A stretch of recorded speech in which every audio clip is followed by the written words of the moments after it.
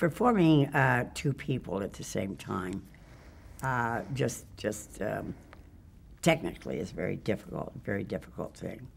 It's long, it's tedious, it's you have to spend as much time remembering what the other person did in the same scene with you, what you did and your reaction, and then their reaction. It's very difficult, but probably one of the most rewarding things because you're playing alter ego all the time. You're playing alter ego, you're going back and forth with the people. You know, it can keep you awake nights just as a human being saying, these people I'm dealing with, because you've got yourself in the middle, so you're doing, you know, it's a challenge, and it's something you certainly can't just off the top of your head, especially the person that they gave me to play, Marge, who was, you know, rough and tough and, you know, a diner waitress who never meant to want, or never wanted to kill anybody, but she certainly would be willing to take a part of Catherine's or all of Catherine's money and live high on the hog, as it were. But that's a storyline that fed a thread through the year 2009. Isn't that amazing? Recently, late 2000s, your health was in a fragile state, and you decided to step down from Chancellor Industries and write your memoirs. Talk about the storyline revisiting Marge all those years later, and talk about playing the double role again. I think there was a... What's it like 10 years later? There was a big span of years of playing the part. 20 years, almost 20 years of playing that part.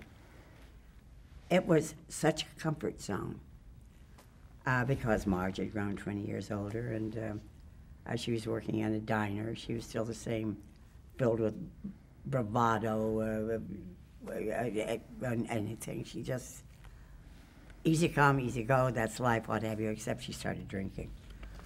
And she called Catherine, and that's how Catherine and she got together again.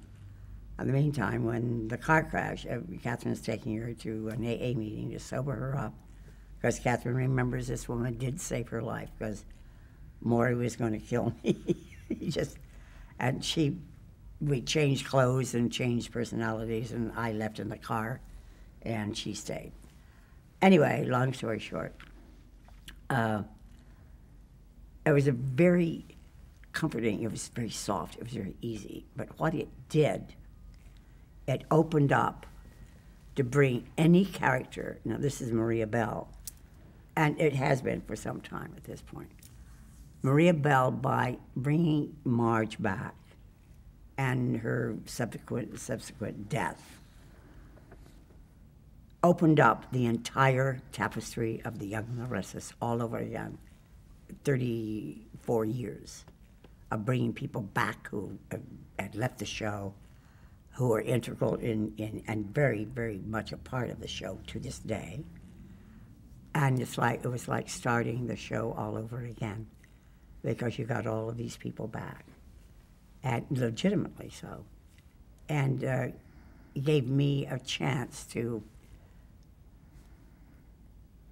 review the show, review the people in it, where I did sort of a, you know, Our Town kind of thing, of going to scene and breaking the fourth wall for the first time, of talking to the audience and saying, you see those people over there?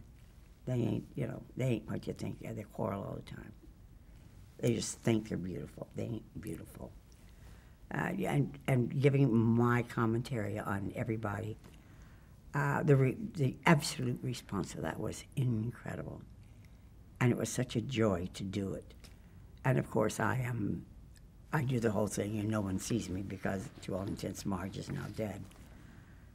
And we now have Tricia Cass back in the throw, Beth Maitland back, and the Abbotts. We have Tom Beards, who is Philip Chancellor III. Bill Bell saying, you know, he was sorry he made that mistake. Oh my gosh. Left and right, and John Abbott, of course, now is the ghost.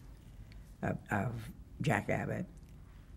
But it brought all of the people past, and the people who had been watching the show from day one said, oh.